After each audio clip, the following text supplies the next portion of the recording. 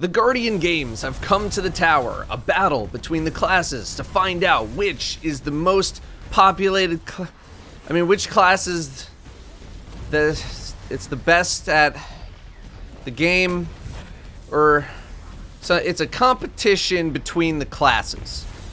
Let's talk quickly about how it works. First off, you gotta be wearing the class item for anything to happen, so make sure you do not forget to wear the class item.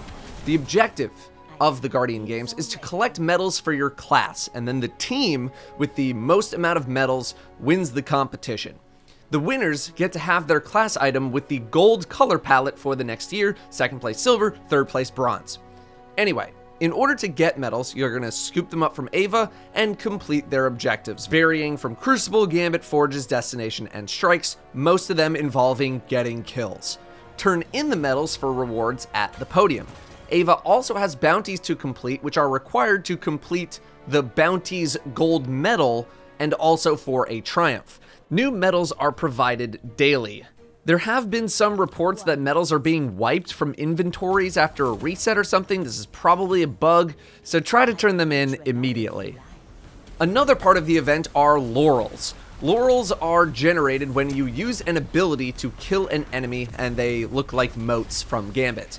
They are not a consumable, they do not go into your inventory, you just collect them, but laurels also do not go to the postmaster if they are not collected. Laurels are linked to certain triumphs, medals, mainly silver medals, bounties, and the ghost quest, which all require you to simply just pick them up. They do not appear to have a use outside of those things, so at the moment I would not worry about picking them up if you do not have an objective that says you need to pick them up. Picking up laurels of your class will progress things much faster than laurels of other classes. As for a quick and dirty guide on laurel farming, Titans, Insurmountable Skull Fort, and Striker Titan is going to be really good to you. I personally also like middle and bottom tree Sunbreaker for throwing hammers or sunspots. Warlocks, you have top tree Dawnblade or top tree Stormcaller with Crown of Tempest.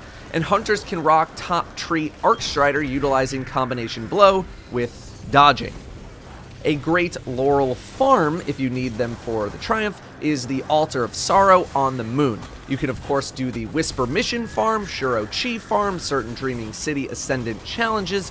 Just make sure that wherever you go actually counts for the medal or bounty or thing that you're trying to complete, because not every destination works for everything. The exotic that you can earn from the event is a minigun in the heavy slots, but in order to get it, you must complete 7 of the triumphs associated with the event, which all involve a good amount of participation in said event, getting gold medals, getting any medals, completing bounties, collecting laurels, things like that. The ones I would recommend doing are the first 7 in the list: Renowned, Great Deeds, Gold Medalist, Medalist, Show Your Colors, Represent, and Quintuple Threat. These are a nice mix of things that you can do as fast as you'd like, and some of the easier medal objectives. You can swap the gold medals for world class if you don't want to chase the gold medals. Basically anything that isn't the 25 super kills in Rumble matches. I don't know what sadist over there at Bungie taught in that triumph in this collection. Have fun with that one, Datto says, full well knowing that he's probably going to do it. From the limited footage I've seen of the weapon, it looks like it shreds pretty darn hard, so based on that alone, I would say it's more worth going for than not going for. And that's basically how it works. And it is more or less how I thought it was going to work. Honestly, I was just expecting more bounties to do, and this whole thing would have been just some bounty sprint to see who can complete the most bounties or public events or lost sectors within a 3-week time period. There's the slightest bit more nuance to it, but not by much. Medals are essentially bounties for the most part. Hell, the strike medal is basically what you do for the weekly bounty from Zavala. Most, if not all, medals amount to kill enemies, collect laurels, kill even more enemies. At least I don't need to bust out specific guns, although the game will ask you for certain subclasses for bounties, along with these bounties that require you to get incredibly long distance super kills, which on Titan, let me tell ya, not that fun. As for picking which character I would like to win, I have a couple of pretty minor problems in the grand scheme. The first is that in order to get the exotic or the triumphs done as quickly as possible, you need to forego class loyalty. If you happen to have a bit of time on your hands, then going faster means jumping on other characters to get medals for them to progress your triumphs. This concept isn't new to Destiny. Leveling up faster has always been done via playing all characters, but for an event where we're trying to see which class is best, I would have liked to have seen more of an incentive to stick with a particular class for the duration of the event, although I understand that that might mess with people who are choosing not to partake in the event. Again, very minor problem, you can still get the exotic well within the 3-week time period. Thankfully, the 3 ghost shells can be earned on the same character, 1 per week, and dare I say that the ghost shells might actually be worth getting. I got my Titan Shell, and it came with Speed Demon and Guiding Light, which are 2 perks that I've never seen on the same Ghost Shell. Maybe that's not a new thing, maybe I just actually looked at a Ghost Shell and didn't immediately dismantle it, but I thought that was nice. I'm torn on whether or not Bungie should have allowed people to non-stop grind medals.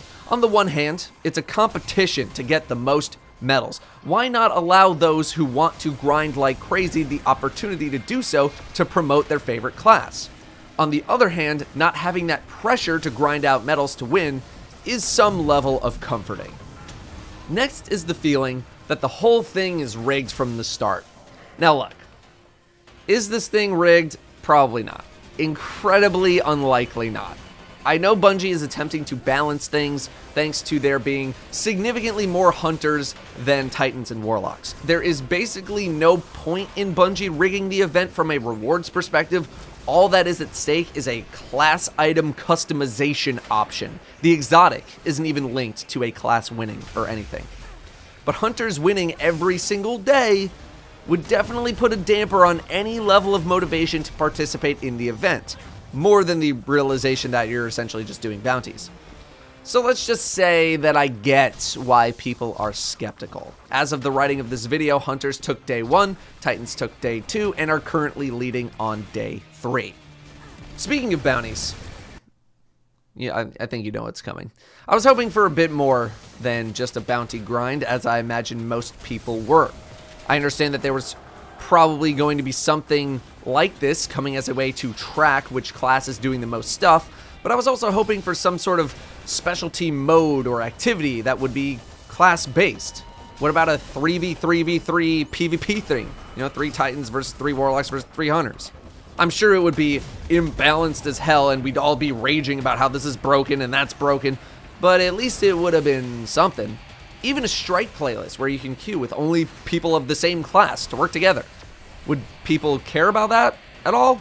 Just something to spice up the event. The fact that there is no unique class versus class activity in the game with the launch of this event, or any activities where there is actual competition with the different classes, is a massively missed opportunity.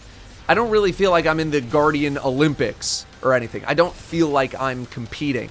My guess as to why we didn't see anything like that is because of time constraints on Bungie's end, even if this might have been developed a little while ago. Overall, while the event branding and artwork is great, and of course the Eververse offers are great, I'm left with a feeling of apathy. My main motivator is getting the exotic. As out of place as it seems, why are we getting a weapon that looks like it should be dropping from a Cabal Colossus raid boss during Guardian games? I digress. If the exotic did not exist, I probably would not care about this event. I don't really care who wins. The concept of who can do the most bounties to me is not really an exciting one. It doesn't really feel like a competition, and even if it did, it's a little tough to feel like the event is not being skewed in some way, even though it's probably not. I realize that this is a free event though, and that it's probably not going to have the bells and whistles that other events might have. Guardian Games in its current form is essentially the concrete base of a house, the foundation. Now, Bungie really needs to start working on building that house in that spot if they want this event to become anything remotely interesting. It's very possible that something else launches in the middle of the event that we just don't know about yet though. I'm pretty skeptical of that given the state of the game at the moment, and feel like Bungie just needs to bring all of the heat that it can right from the start. and I'm sure they realize that as well. But that is what I have for you on the Guardian games. Probably not too surprising, all things considered. Thank you very much for watching. I'll see you next time.